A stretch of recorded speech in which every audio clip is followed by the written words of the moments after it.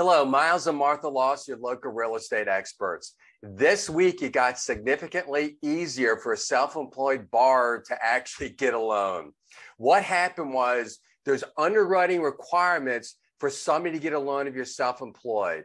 Then during COVID, there was something called an overlay.